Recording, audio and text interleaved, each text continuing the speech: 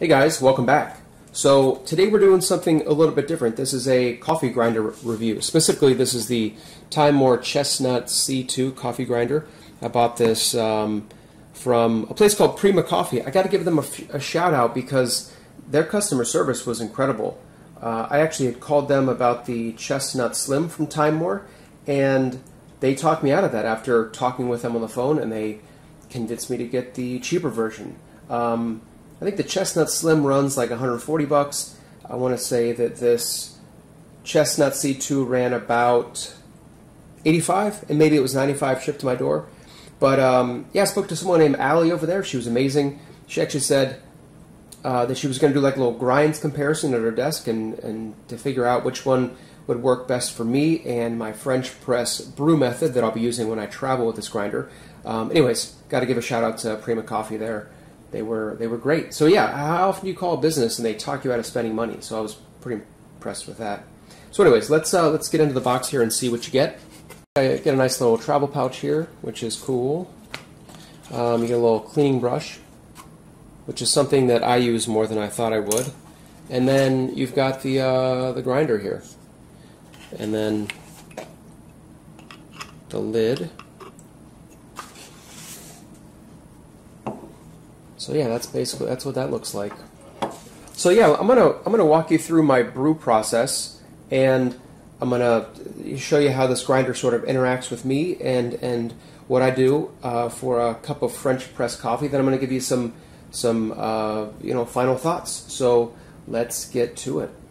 We need to set the grinder, so I'll show you how to do that real quick. So you unscrew the bottom here, this catch cup. And then on the bottom, you can kind of see there's an indicator on the bottom there. It goes from fine to coarse with the rotation of the dial, so you can kind of see those circles. So if you crank this all the way down clockwise, you'll get to a point where it won't turn anymore. Yep, there we go. So this is a 0 setting. Now, if you click back, that's 1 setting. That's 2 settings. 3 settings. 4 settings. You get the idea. We're going to go to setting 22 because I've kind of figured out that setting 22 for this medium roast coffee works really well. I like to weigh into the catch cup. That makes it a nice, easy transition into the actual sort of bean hopper itself. So we've got a Colombian here. We're gonna weigh this out. Do 21 grams. I like 21 grams of coffee into 320 mLs of water. That's about a 15.5 to 1 coffee to water.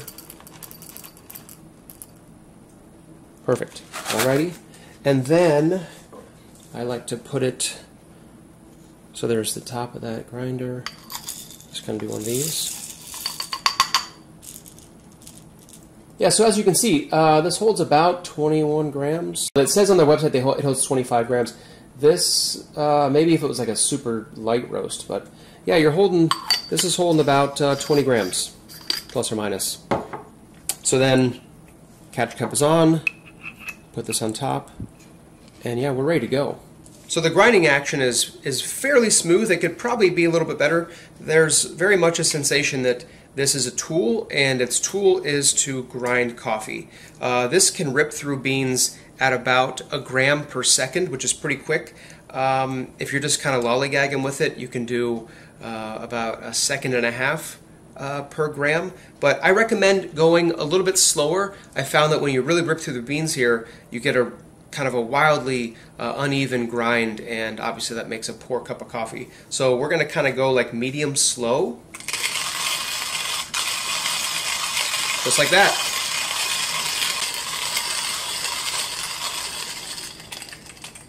All right, there we are finishing up. I give it a tap, and stays fairly clean, and there's our grinds. You can this holds probably 25 to 30 grams of coffee grounds. Let's take a look at the grind before we put this in the French press. So again, this is setting 22, right? Yeah, setting 22. There are the grinds.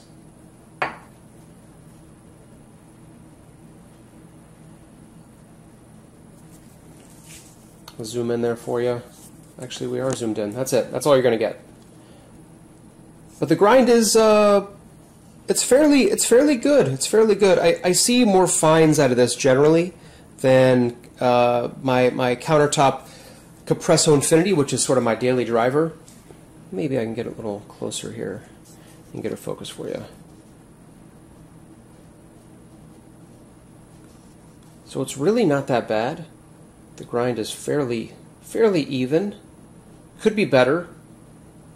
I think it looks better. Yeah, it's pretty good.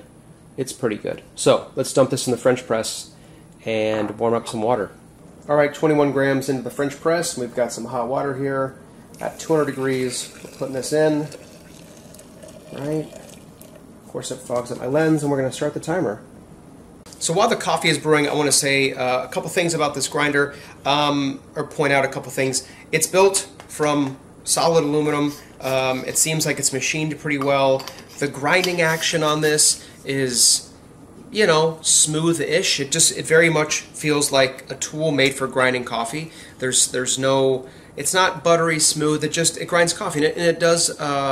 It grinds very quickly, which is nice. You got a couple plastic bits here and there, like these sort of support beams in there, whatever you call those. And then you got the handle, it's plastic. This is all heavy-duty stuff. Not a concern as far as longevity as far as longevity goes.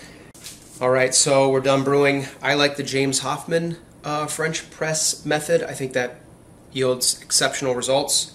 Well, the technique does. Depends on your equipment. So here we go. Got my cycling cup. See how she tastes.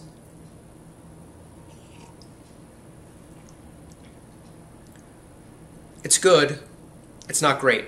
And that is something I've sort of noticed with this grinder. I get good results, sometimes almost very good, but never great. It is just sort of my opinion and my experience with this that it just will never make great coffee. And here's what I've sort of figured out. I've kind of checked out the grinds very closely at different settings. I see more fines than I'm used to seeing.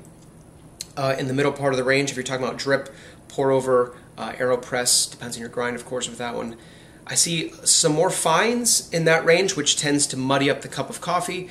And then when you get out to the French press settings of 22, 23, 24, I see some more boulders as well. And so for instance, this cup, it has a bit of a bite to it, which would indicate that I've maybe extracted a little bit of bitterness, but at the same time it tastes a little bit thin. So that would also kind of indicate that well, I guess at the same time that would indicate that I should probably tighten up my grind. But it's an interesting thing with this grinder because, let me take another sip. I just get a hint of a bite. It's not bitterness, but it's not the smoothest cup of coffee that I've ever had. My Compresso Infinity on my countertop over there yields full-flavored, smooth, great cups of coffee, and I have yet to have a truly great cup of coffee from the Timemore Chestnut C2. It does a good job, not a great job. And so if you're doing sort of the AeroPress drip coffee, maybe pour over, this is going to be a pretty good option for you, I think, for the money, maybe. I wish I had more experience with hand grinders to direct you in one way or the other. But as far as this goes, it does a better job at the pour over range, not such a great job at the French press range. I have seen on the internets that these guys have come out with a new burr. It's called the E&B burr, and that stands for espresso and brew. It's supposed to do a better job at the brewing. So that would be interesting to try. I don't know if I'll be holding on to this, though. I'm not real impressed. You know, I don't like coffee enough to drink coffee that's just good. It's got to be great, right? So I got into coffee about a year ago after discovering sort of that specialty, locally roasted hipster coffee. I was at a cycling event, went with some buddies to a local coffee shop after, and just good coffee is good. That was sort of my my conclusion there, and I've been into it ever since. So to wrap this up, I think the Timemore Chestnut C2, it does a good job. It doesn't do a great job. I'm not super happy with it. It sort of is a little bit erratic in terms of its grind in the French press and in sort of the coarser region of the spectrum. When you get down into the pour over Chemex settings of 18, 19. It does a pretty good job. I still get more fines than I'm used to seeing in my grind, which subsequently makes the cups a little bit muddy in their flavor, which basically means that the flavors aren't quite as bright, they're not quite as clear, they're not quite as obvious. They just sort of are muddied together a little bit. But don't get me wrong, this will make a good cup of coffee, just not great. So anyways, I hope you guys found this helpful. Stay safe out there and keep riding.